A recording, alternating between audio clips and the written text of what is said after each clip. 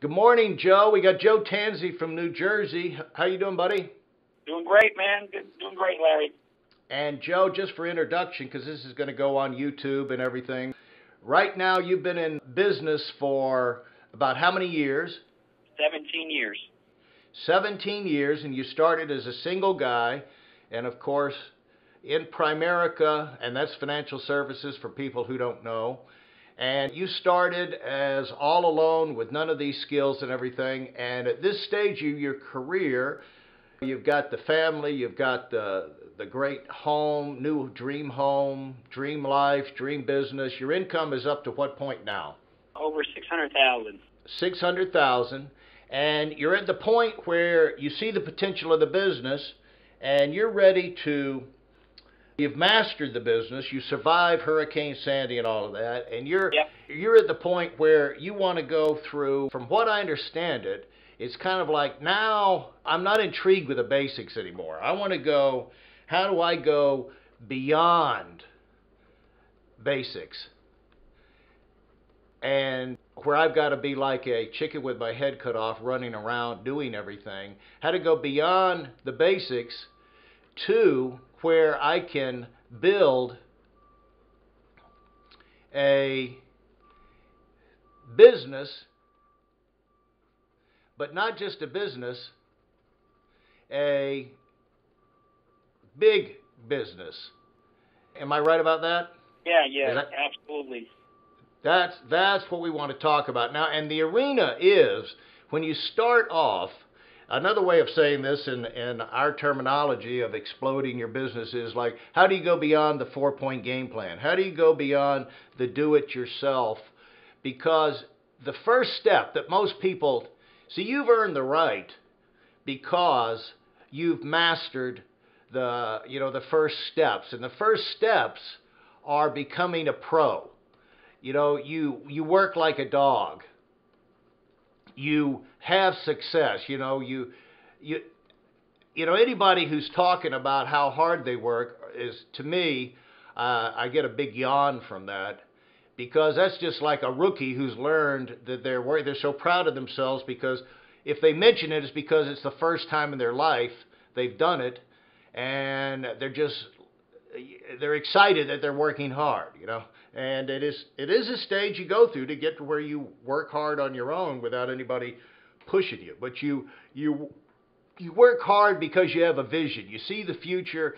You never want to be under somebody else's thumb the rest of your life. You want to get ahead, and you want to cram lots of activity in a short time frame. You don't need, you've passed the immature, undisciplined child stage, to where you're doing this on internal motivation, you're doing it on your own, and you're working harder than anybody else would make you. But at some point, you get tired of that, don't you, Joe?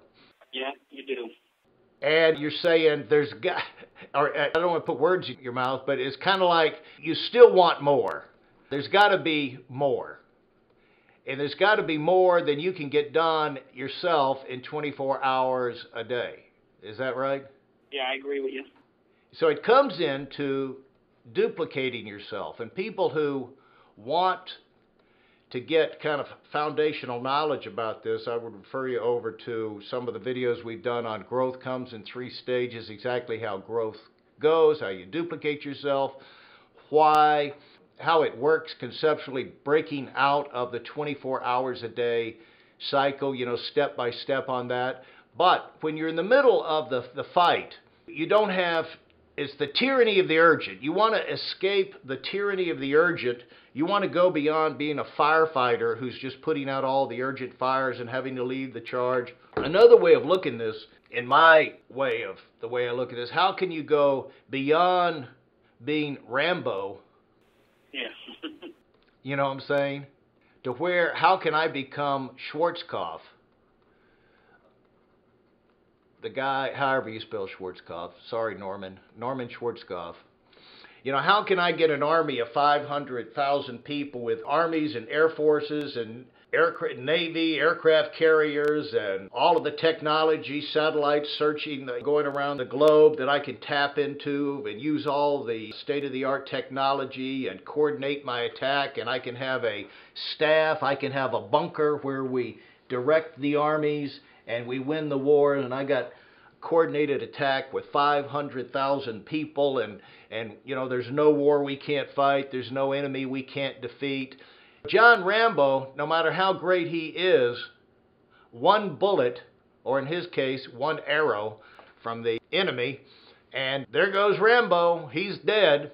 And so you want to build some layers of defense around yourself. When you're out here, no matter how good you are as an individual, you're vulnerable. Like somebody wants to come in and attack you, they can go right in and bam. See, that's if they want to get Rambo, all they got to do is get in front of him and get a bullet or a knife or an arrow, and he's gone. And you always have enemies in life. But over here, Norman Schwarzkopf, if you're Schwarzkopf, he's got layers of people around him. He's got bunkers, he's got facilities, he's got air forces and navies and this, that, and the other. He's got all kind of stuff. So if you want to get to Schwarzkopf, good luck, because he's got protection around him. And as you get in business, that's why you see companies diversify. That's why you see like a McDonald's. People get into McDonald's, for example. Well, they get one store, but they know they're vulnerable in that one location. An airplane could fall out of the sky and blow that up. Somebody could come in and rob that store and put you out of business. However, but if you've got more than multiple locations, you're building layers around you. You got a store in this side of the town and that side of the town and other states, and then you go into multiple, you expand your holdings to where not only McDonald's, maybe you have some Waffle Houses and taco things, and you can get people who like other kinds of foods and everything. So you're building your net worth, your protection.